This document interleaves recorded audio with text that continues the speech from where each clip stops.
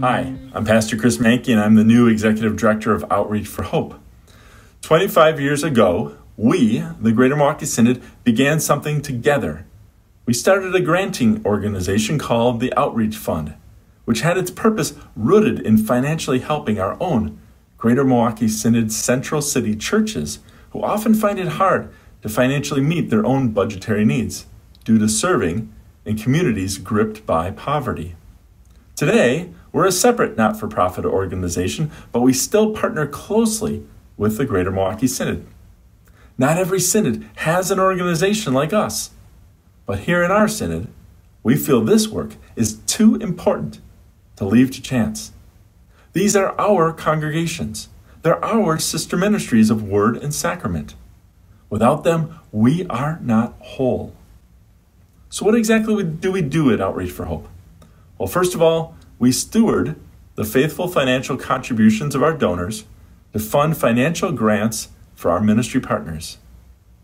These organizations provide services ranging from food and meal programs, to clothing pantries, to safety and educational programs for children and the elderly, to gardening and green projects, to healthcare clinics and parish nurses, and much, much more.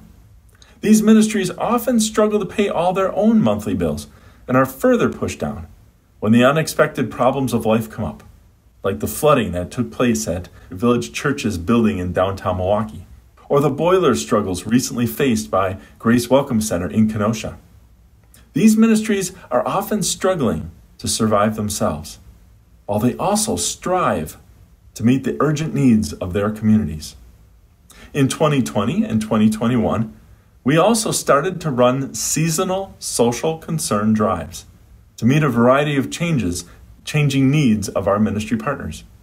Through our COVID-19 Relief Fund, Project Lunchbox, and a Super Bowl food drive, we were able to help our ministry partners provide additional free meals for families who were in need of food during the pandemic.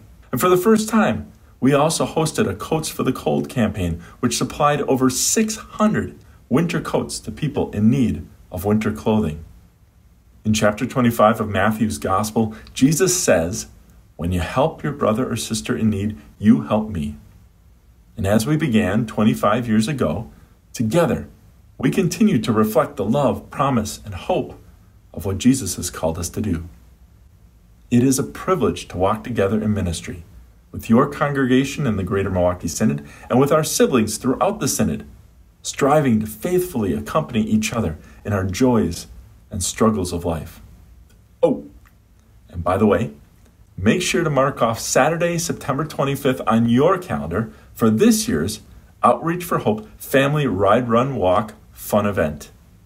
Thanks, and God's blessings to you in your faithful service to your neighbor.